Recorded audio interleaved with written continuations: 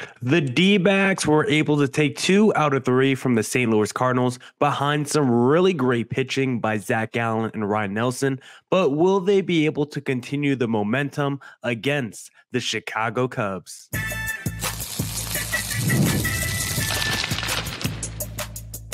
You are Locked On Diamondbacks, your daily Arizona Diamondbacks podcast, part of the Locked On Podcast Network, your team every day. Welcome into the Locked On Diamondbacks podcast, part of the Locked On Podcast Network, your team every day. Listening to who? The always charismatic host of this podcast, Millard Thomas. I'm a multimedia journalist and I'm a graphic designer, so please check out my website, millardthomas24.myportfolio.com to see all of my latest work. That was our new intro here on the Locked On Diamondbacks podcast, so hopefully you guys all enjoyed it. Our people behind the scenes down at Locked On was able to whip that up for us. So shout out to everyone who worked on that project. Thank you for making Locked On Diamondbacks your first listen every day. I would not be able to do this podcast without you, my loyal listeners, sharing, subscribing, reviewing, doing all that so I could do this podcast for you. Thank you. It's free and available on all platforms. So please continue to tell your friends. One of those platforms is YouTube. We want to hit 2,000 subscribers by the All-Star break. So please hit subscribe to Locked On Diamondbacks on YouTube. On today's podcast, we'll be breaking down this series against the St. Louis Cardinals, talk about Ryne Nelson versus Brandon Pfaadt for the final spot in the rotation, and we'll preview the upcoming series against the Chicago Cubs. But first, I want to tell you guys that today's episode is brought to you by eBay Motors. From brakes to exhaust kits and beyond, eBay Motors has over 122 million parts to keep your ride or die alive. With all the parts you need at the prices you want, it's easy to bring home that big win. Keep your ride or die alive at ebaymotors.com. Eligible items only. Exclusions apply. eBay Guaranteed Fit only available to U.S. customers. But now let's get into the Locked On Diamondbacks podcast and let's talk about that series win against the St. Louis Cardinals, because game one didn't start off the best, right? D-backs lose 9-6, but they were able to come through the last two games to win 2 out of 3 against the Cardinals. Offense comes through in the middle innings. Zach Gallen, Ryne Nelson look phenomenal, and the bullpen does its job to give the D-backs another series victory. The D-backs now on the season are back to 500. They're 8-8 on the year, and I think they are better than what their record shows at just 500. They're, at the time of us recording this, 2.5 games back of the LA Dodgers. I don't think the Dodgers have even played yet at the time of me recording. No, I'm recording this right before the Dodgers game even starts, so they could potentially be 3 games back of the division lead. But regardless, D-backs back to 500, and they're still chugging along throughout the regular season. I think they're going to start getting a little bit better as this team gets healthier. But just looking at this series against the St. Louis Cardinals, I was at 2 of these 3 games. I was at the first 2 games of this series. Game 1, despite the loss, it was a really fun time. I mean, you had the 6-run deficit by the D-backs where they went down early. That wasn't a good time. But me and my homies, we were like, you know what? Let's have a little fun. As the D-backs were entering the 5th inning, we we're like, you know what? Screw it. Let's put $20 down on the D-backs on FanDuel, of course. D-backs plus 1,000 money line. Let's throw 20 on that entering the 5th. D-backs tied up in 1 inning with the 6-run inning. Me and my homies are going absolutely bananas. We're like, we won the money. We won the money. It was only a tie game. There was still a few innings left, but we thought we won when Eugenio Suarez hit that big bomb. D-backs still go on to lose, unfortunately. They couldn't finish the job. But in the last 2 games, they were able to finish the job against the St. Louis Cardinals because the offense continued to really come through in those middle innings. We saw Lourdes Gurriel contribute to that middle inning outburst that we saw in game number 2, where the D-backs were able to score 3 runs in the 6th. It was all courtesy of a big Lourdes Gurriel bomb, which was 107.5 miles per hour off the bat.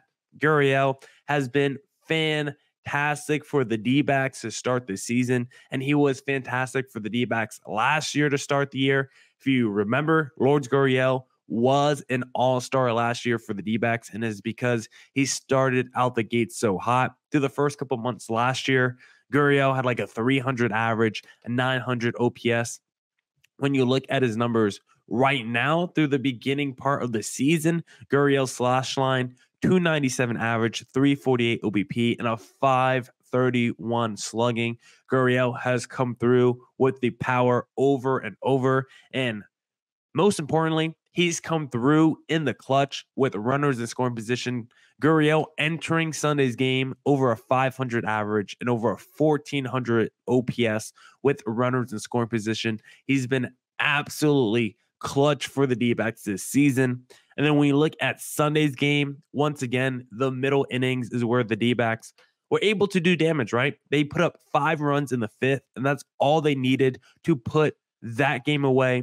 And what I really liked from that 5-run 5th inning was 2 things particularly.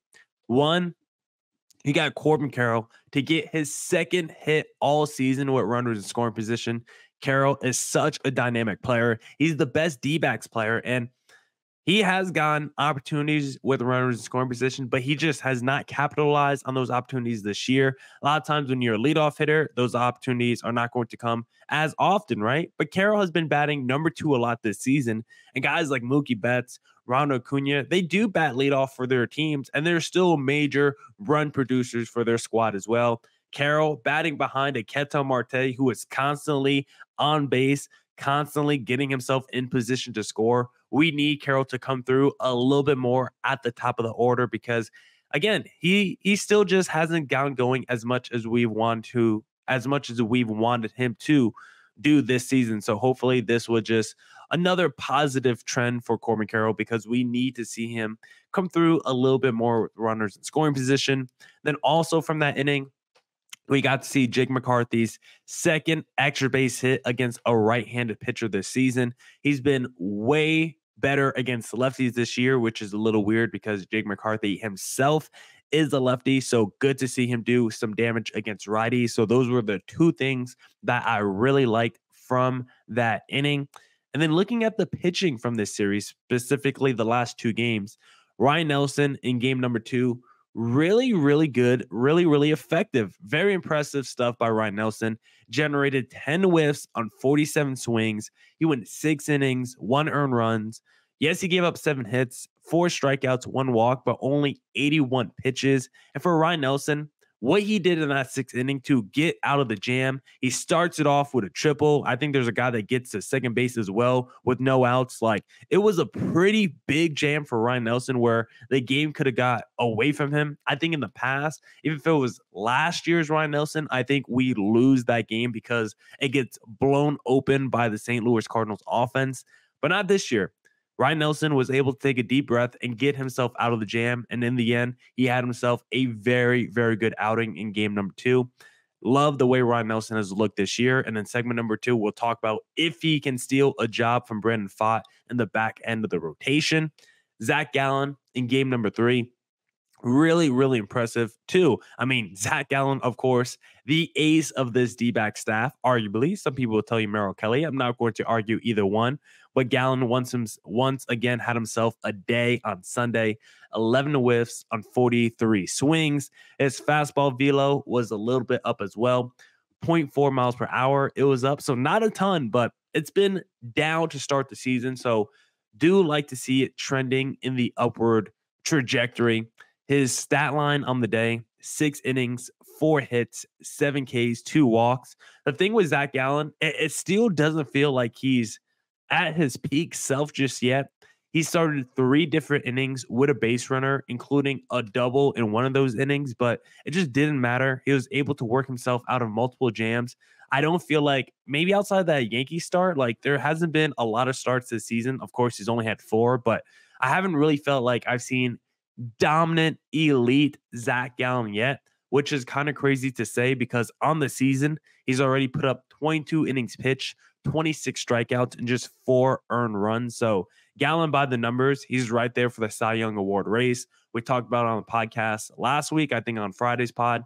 He was like 2nd in Cy Young Award odds on FanDuel. So with another start like that, just continues to early season favorite potentially for the Cy Young Award. And then the bullpen was pretty good in this series as well. We know about the Castros and McGuffs. They continue to struggle. Ryan Thompson finally gave up damage for the first time this season, but we'll take it. Kevin Ginkel, dominant. He was shut down. Bryce Jarvis looked really good as well. Kyle Nelson as well. Bullpen was able to do their job. Starters, elite the last 2 games, and the D-backs offense was able to come through in the clutch. Hopefully, this D-backs team can keep the momentum up as they face the Chicago Cubs next. And we'll be previewing that series in segment number 3. But before we get into that preview, we first need to talk about eBay Motors, because passion, drive, and patience, the formula for winning championships, is also what keeps your ride or die alive. eBay Motors has everything you need to maintain your vehicle and level it up to peak performance. Superchargers, roof racks, exhaust kits, LED headlights, and more. Whether you're into speed, power, or style, eBay Motors has you covered. With over 122 million parts for your number one ride or die, you'll always find exactly what you're looking for. And with eBay Guaranteed Fit, your part is guaranteed to fit your ride or die every time, or your money back. Because with eBay Motors, you're burning rubber, not cash. With all the parts you need at the prices you want, it's easy to make your car the MVP and bring home the huge win. Keep your ride or die alive at ebaymotors.com. Eligible items only. Exclusions apply. eBay Guaranteed Fit only available to U.S. customers. I also want to talk to you guys about this new game that I'm addicted to called Monopoly Go, because we've all been there, either as a player or a fan. It's halftime and the scoreboard is not looking good. You're feeling low, not sure you or your team can pull out a win. That's when you dig deep, lift your head up, and say to yourself, time to get back in the game, pull off some bank heists, and take as much of my friends' money as I possibly can. That's right. The smash hit mobile game, Monopoly Go, lets you compete with your friends to get the most riches and the biggest empire. It's the Monopoly you love, but on your phone, anytime, with tons of new twists, including leaderboards to compare your progress to your buddies. There's so much to do. Play on countless dynamic Monopoly boards. Make your friends bankrupt by smashing their landmarks with a wrecking ball. Charge other players rent for your iconic properties. You can even work with your friends to crack open community chests and in tournaments to get extra rewards and climb the leaderboard. So get back out there, put on your game face, and download Monopoly Go, now free on the App Store or Google Play Store. All right. Let's get back into the Locked on Diamondbacks podcast. Let's talk about the battle for the back end rotation, because Jordan Montgomery is not too far away. Sounds like Erod might be a little bit farther than we expected. D-backs recently paused Erod's throwing program, but for Jordan Montgomery, it sounds like he can be back by the end of April. So that means someone will be leaving this rotation. I believe that someone will be Tommy Henry. But I want to talk about the rotation if it was fully healthy. Who would be the number 5 starter? Because as it currently stands, I think it's a lot closer of a conversation between Brandon Pfaadt and Ryne Nelson than we previously expected. Now, when will the rotation be fully healthy? I'm not too sure. Sounds like Monty should be back in the next week or two. For Erod, he's probably going to be out a little bit longer, which we're not entirely surprised, right? Because Erod is someone that has dealt with a lot of injuries throughout his career. We knew that was his biggest weakness at the time of signing Erod, was the fact that he never pitches a full season. He only has one season in his career with 160 innings pitched. For Erod, you want him to be healthy entering the postseason. That's why the Jordan Montgomery signing was so important, to have him coming back as your number 3 starter to hold down the rotation until an Erod also gets back. And then you can have your full complement of guys. This D-backs rotation, I think, can be the best in baseball, but it's going to be a while before we get there. Still excited to see Jordan Montgomery. Still excited to see Erod, but it's going to be a while before we see all the compliments in this rotation. That's why I'm going to have a very keen eye on who's still in this rotation when you talk about the Brandon Pfaadts and the Ryne Nelsons, because when this rotation is fully healthy, you're only going to have one of Tommy Henry, Pfaadt, and Ryne Nelson. And I think Tommy Henry, with how he's looked this year, coming off the injury, how he's pitched so far this season, I think he's the odd man out. Tommy Henry, the last few starts, the numbers look fine. But when you watch him, it looks tough, right? It's not easy for Tommy Henry to battle through those 5 innings of 3 earned runs or less. He makes everything look difficult. That's why I think he's the odd man out. I think it's between Pfaadt and Ryne Nelson of who's going to win that number 5 job.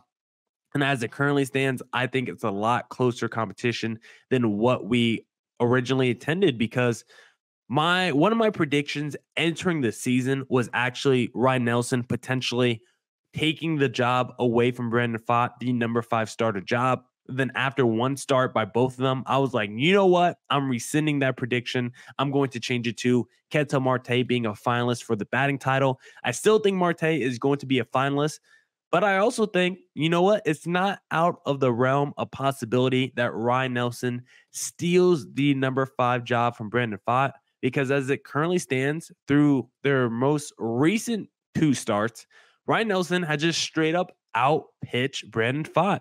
Ryne Nelson in his last 2 starts, 11 innings pitched, 4 earned runs, 11 strikeouts, 1 walk allowed. For Brandon Pfaadt, 11.2 innings pitched, 11 earned runs, 11 Ks, 3 walks.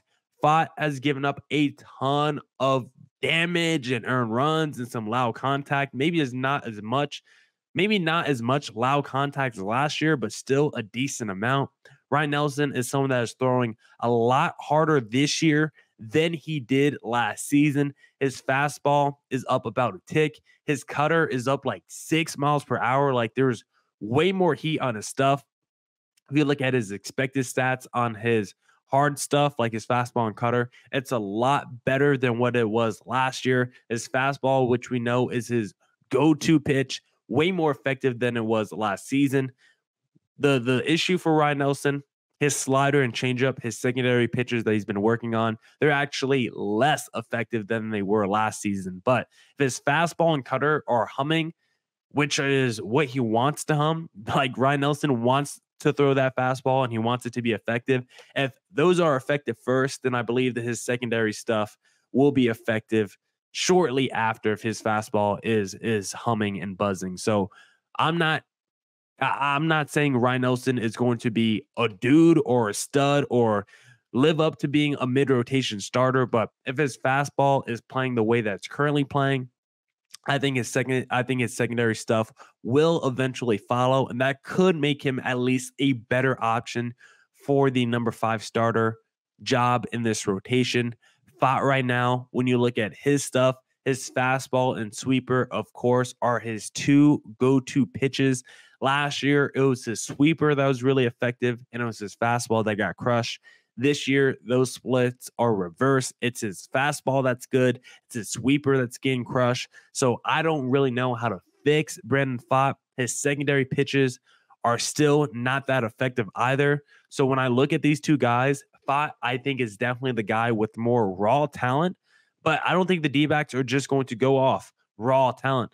With who's performing better, I think Ryne Nelson is the guy that's pitching better right now. And I think the D-backs are going to make the move, make the decision that benefits the team most when it comes to winning. And if Ryne Nelson edges clearly outperforming Brandon Pfaadt until Erod and Monty come back, then I think the D-backs will go with the Ryne Nelson as their number 5 starter. Now, that doesn't mean Ryne Nelson is going to hold that job the whole season. That doesn't mean Brandon Pfaadt can win it back due to injury or poor performance by Ryne Nelson. But as it currently stands, it's a close competition between those 2 guys. And if Ryne Nelson just continues to outperform Pfaadt until this rotation gets healthy, I would not be surprised at all if Ryne Nelson ends up being the number 5 starter when it's all said and done.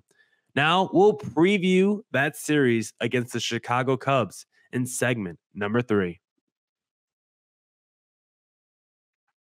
But before we get into that preview, I want to talk to you guys about your finances with Yahoo Finances because let's get straight to the point. You want to grow your portfolio to deal with the rising costs of inflation, to pay off your debt or your mortgage, pretty much anything standing in the way of you and financial freedom, right? With Yahoo Finance, you can get access to the news, data, and tools that you need in order to help reach that financial freedom. For more than 25 years, Yahoo Finance has been the brand behind every great investor. Whether you're a seasoned investor or you are looking for that extra guidance, Yahoo Finance gives you all the tools and data you need in one place. They are the number one finance destination, producing a holistic look at the financial news cycle, including breaking news, original editorial perspectives, analyst ratings, independent research, customizable charts, and so much more. With a community of over 90 million users each month, their real strength is helping you on your way to financial success. For comprehensive financial news and analysis, visit the brand behind every great investor, yahoofinance.com. The number one financial destination, yahoofinance.com. That's yahoofinance.com. All right. Let's get back into the Locked on Diamondbacks podcast. And let's preview the next series for the D-backs against the Chicago Cubs, because for the Chicago Cubs, when you look at their pitchers that they're throwing out, it's going to be an all-righty series for the Chicago Cubs, which is very interesting for the D-backs. Going back to last season, if you remember, the Cubs were a major reason the D-backs were able to make it to the postseason, because the D-backs, in a thick wild card race with the Cubs, murdered them repeatedly in the month of September. In the month of September, the D-backs beat the Cubs 7 out of 8 times, and those were the games that essentially swung the wild card race for the D-backs and put them in the postseason. So shout out to Chicago for letting the D-backs use you guys as a stepping stone last season on our way to the National League pennant. The D-backs this year would love to do what they did last September once again against Chicago. And with the Cubs throwing in all-righty series, it could be interesting for the D-backs, because when you look at the splits for the D-backs, righties versus lefties, they are clearly better against left-handed starters as opposed to right-handed started pitching. And so we're going to see which D-backs team shows up in this one, because despite the D-backs not being exactly great against right-handed pitching this season, the starters that the Cubs are throwing out there, it's not exactly like it's the stiffest competition. All due respect to the major leaguers, Ben Brown, 6.1 ERA, Kyle Hendrick, ERA over 12, and then Jordan Wicks, ERA of 5.68. Yes, they're all righties. Yes, the D-backs struggle against right-handed starting pitching, but it's not elite, right? It's not like you're going against 3 Zach Gallons out there, right? This is not the toughest competition when we talk about right-handed pitching. Still have to give respect where respect is due, but would like to see the D-backs offense continue to look really good, especially with 3 dudes with a collective ERA around like 7.5. For the D-backs, the starters that they have going against those Cubs starters, we're going to get Merrill Kelly in game 1, Henry in game 2, and then Brendan Pfaadt in game number 3. Like we talked about in segment number 2, Tommy Henry is trying to make a case to stay on the major league roster with Jordan Montgomery just around the corner. If Tommy Henry at least wants to be in the bullpen with a guy like Luis Frias struggling, Tommy Henry could make a case to be another long reliever, lefty version of Bryce Jarvis in the bullpen. Maybe you could convince the D-backs to DFA a McGuff or something like that. But for Tommy Henry to stay on the major league roster, he's going to have to pitch well, which is something that he hasn't been bad at pitching. The last couple starts for Tommy Henry, like we discussed in the last segment, he's been fine. He's been able to battle through the innings, eat innings, and be at least semi-effective. You just don't have that trust of Tommy Henry being a high ceiling pitcher right now. He's giving you a good floor, but in terms of ceiling, I just don't trust it right now. So I would probably feel like he's going back to Reno once Jordan Montgomery comes back healthy to this rotation. And then when you talk about this D-backs lineup struggling against right-handed pitching, for most of the impact players on this D-backs team, it's not true. It's really just Corbin Carroll and Eugenio Suarez. When you just look it through the microscope of the biggest impact players on this D-backs team, it's Carroll and Eugenio Suarez that struggle the most. Suarez, 3 for his last 20, in a little bit of a mini slump right now, and also struggling against right-handed pitching on the season. This may not be the best series for him, but also, like we said, it's not like the elite, it's not like the most elite right-handed pitching. So hopefully this could also be the series where Eugenio Suarez finally gets going against right-handed pitching. And then for Corbin Carroll, I don't know why he struggled against righties this year. Like, at least for Eugenio, he is a righty batter, so it makes a little bit of sense why he struggles against right-handed pitching. But for Carroll, I can't figure it out. I don't know why he struggled against righties this year. So we need this to be the series where maybe those struggles dissipate against right-handed pitching. Marte, Gurriel, Walker, Jock, they have all been really good against right-handed pitching this season. I'm not worried about them at all. Moreno, he's been fine. Not worried about him. Jake McCarthy, he's been a weird guy because, like we talked about in segment number 1, he's been significantly better against left-handed pitching this season. So he's a guy like Carroll. You want him to get going against these right-handed pitchers of the Cubs who have been struggling this season. And then, of course, we are going to see more Jace Peterson in this series going against righty pitching. And I am just already frustrated with that because I know Torrey doesn't want to play Blaze Alexander every single day, but he's just so much better than Jace Peterson, who only has 1 hit against a right-handed pitcher all season. He just gives you absolutely nothing at the plate. And I wonder how much longer he has in the D-backs uniform because he's been a really non-factor for the D-backs this season. So I wonder how much longer the D-backs decide to keep playing him. And then when you look at the pitching, or excuse me, not the pitching, but when you look at the offense for this series, the starters for the Cubs aren't going to be good, right? So this might be a series that comes down to the offense because the bullpen for the Cubs also hasn't been that effective. 5th worst bullpen ERA in the National League. But when you look at the offense for the Cubs, very similar to what the D-backs have done this season. In terms of runs per game and OPS, both of those teams are neck and neck. The Cubs are a great team with runners in scoring position, 884 OPS. D-backs are a better team, though, 932 OPS with runners in scoring position. The Cubs are also a team like the D-backs. They're at their best the first 3 innings of a ball game, 862 OPS the first 3 innings.